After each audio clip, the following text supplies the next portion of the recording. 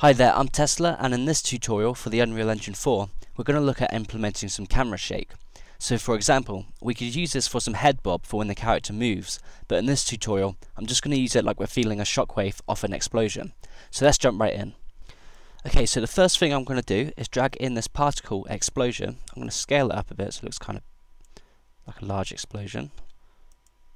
And we want to turn off auto activate, because we want to activate it ourselves through the level blueprint. So we'll come to the level blueprint.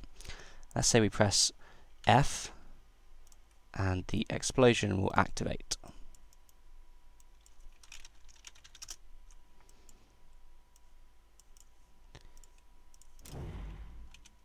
Okay, so let's say when it explodes like that, we have some camera shake going on.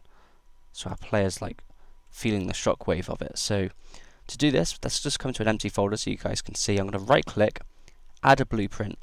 It's going to be under custom classes and you'll find camera shake. So we will select that and let's name this camera shake 1. And we can open this up now. Now we're not going to do anything in the graph, but if we come to the defaults tab, you see we have all the settings for the oscillation here. So we can control the pitch and the yaw and the roll, but we're not going to use roll. We're just going to add some amplitude. Let's say we use let's just say we use 1 and 1, and let's say we use 25 here, 25 here, and the duration, let's say it's going to be, it's a shorter explosion, so let's use 0.5. And you can blend in and blend out the camera shake as well, so you have a smooth transition, but we're just going to leave it as that. So we can close this now, and let's link it up with the explosion. So to do this, we're going to get the player controller, drag this out, and we're going to type in client play camera shake. So we've got some settings here. We've got the target, which is our player controller. We have the shake, and we've created a shake blueprint here, so we can actually select that. And the scale. So this is just basically how powerful it's going to be, how much force it's going to use. So let's just turn this all the way up to, let's say, just 20.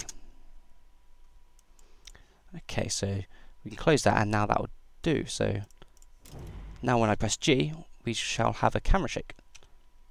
Sorry, F. There we go. And it's as simple as that. So thanks for checking this one out. It's been a really quick tutorial looking at how to add a camera shake using Blueprint. Cheers guys, and make sure you stay subscribed.